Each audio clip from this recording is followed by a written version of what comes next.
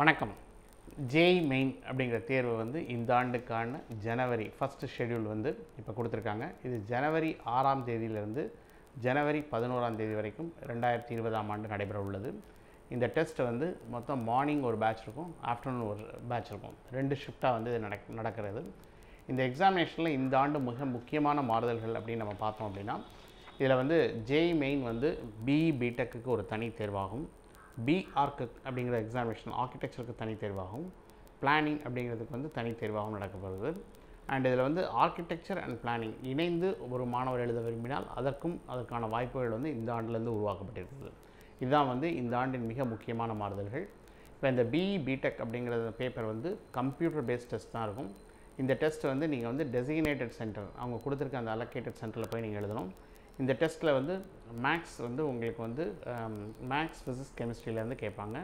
இந்த எக்ஸாமினேஷன் நீங்கள் எழுதி முடிச்சிட்டதுக்கப்புறம் நீங்கள் வந்து பிஆர்க் அண்ட் பி பிளானிங் இது ரெண்டும் நீங்கள் அப்ளை பண்ணியிருந்தால், அல்லது பிஆர்க் மட்டும் அப்ளை பண்ணியிருந்தால், ஆர்கிடெக்சர் டெஸ்ட் வந்து மத்தியானம் நடக்கும். இந்த மத்தியானம் 2:30 to 5:30 பேட்சில் வந்து இதுவும் கம்ப்யூட்டர் பேஸ்ட் டெஸ்ட் இருக்கும். அதில் ட்ராயிங் மட்டும் நீங்கள் வந்து தனியாக வரைய வேண்டியிருக்கும். பிளானிங் அப்படிங்கிற டெஸ்ட் எடுத்துக்கிட்டோம் அப்படின்னா இது full and full computer based test தான். இதுவும் 2:30 to 5 வரைக்கும் இருக்கும், 5:30 வரைக்கும் இருக்கும். இந்த 3 hours நடக்கும். சப்போஸ் நான் பிஆர்க் அண்ட் பி பிளானிங் இது ரெண்டையும் சேர்ந்து இருக்கிறேன் அப்படின்னா அந்த எக்ஸாமினேஷன் வந்து எனக்கு ½ an hour எக்ஸ்ட்ரா டைம் கொடுப்பாங்க. 2:30லேருந்து நான் 6 o'clock வரைக்கும் நான் வந்து எழுதணும். ஸோ அதனால் இதில் மாணவர்கள் வந்து இந்த தேர்வை வந்து அந்த டைம் என்னென்ன நீங்கள் அப்ளை பண்ணியிருக்கீங்க, அது உங்கள் ஹால் டிக்கெட்டில் எவ்வாறு கொடுக்கப்பட்டிருக்கிறது அப்படிங்கிறத நீங்கள் டீட்டெயிலாக பார்த்துட்டு இந்த ஹாலுக்கு வந்து நீங்கள் வந்து வெல் இன் அட்வான்ஸ் நீங்கள் போய் சேர்ந்துடணும். அந்த தேர்வை எழுதும் பொழுது நீங்கள் வந்து உங்களோட ஃபோக்கஸ் அண்ட் கான்சன்ட்ரேஷன் எல்லாமே இந்த தேர்வில் தான் இருக்கணும். தேர்வோட அவுட்கமை பற்றி யோசிக்காதீங்க. இந்த தேர்வு மிக மிக முக்கியமானது. இந்த தேர்வில் நீங்கள் வெற்றி பெற்றால் இதன் வாயிலாக நீங்கள் வந்து இப்போ ஜேஇ மெயின் எக்ஸாமினேஷனை வச்சு 20 இன்ஸ்டியூஷன் நீங்கள் தனியாக அப்ளை பண்ணணும். எல்லாமே கவர்மெண்ட் எய்டட் இன்ஸ்டியூஷன் தான். இந்த 20 இன்ஸ்டியூஷனுக்கு தனியாக அப்ளை பண்ணணுங்கிறது எண்ணற்ற பெற்றோர்களுக்கு தெரியாது. நம்ம ஜேஇ மெயின் எக்ஸாமினேஷன் எழுதுறதுக்கு கோச்சிங் கிளாஸ்க்கு நிறைய செலவழிப்போம், படிக்கிறதுக்கு செலவழிப்போம்.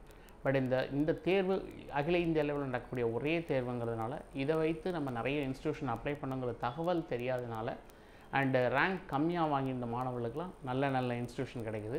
அதனால் இந்த தேர்வை நீங்கள் வந்து நல்லபடியாக எதிர்கொண்டு வெற்றி கண்டு நீங்கள் வெளியே வந்து வெறும் தேர்வோட சக்ஸஸை வந்து நம்ம வந்து மெஷர் பண்ணுறது வந்து உங்களோட மதிப்பெண்களில் வந்து நீங்கள் கான்சன்ட்ரேட் பண்ணும்போது முழுவதும் இந்த ஆண்டிலேருந்து 75 கொஸ்டின்ஸ் வந்து ஜேஇ மெயினில் கேட்குறாங்க. 75 அட்டன் பண்ண ட்ரை பண்ணாதீங்க.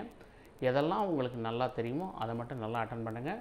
அண்ட் அட்லீஸ்ட் 4 ஆப்ஷனும் உங்களுக்கு தெரியலனா கன்ஃபார்ம் நெகட்டிவ் மார்க், அது நீங்கள் தொட வேண்டாம். அண்டு எதெல்லாம் உங்களுக்கு டவுட்ஃபுல்லாக இருக்கோ, எவ்வளோ கொஸ்டின்ஸ் உங்களால் பெட்டராக பண்ண முடியுமோ, அண்டு இதில் வந்து மெயினாக வந்து ஒரு நல்ல முறையில் நீங்கள் தேர்வை எழுதிட்டு வெற்றி பெற வாழ்த்துக்கள். இதில் எல்லோரும் இந்த தேர்வில் நன்றாக எழுதி வெற்றி பெறவர்கள் என்ற நம்பிக்கையுடன் அண்டு எல்லோரும் வெற்றி பெறணுங்கிற விஷோடையும் நான் இதிலிருந்து விடைபெறுகிறேன். நன்றி, வணக்கம்.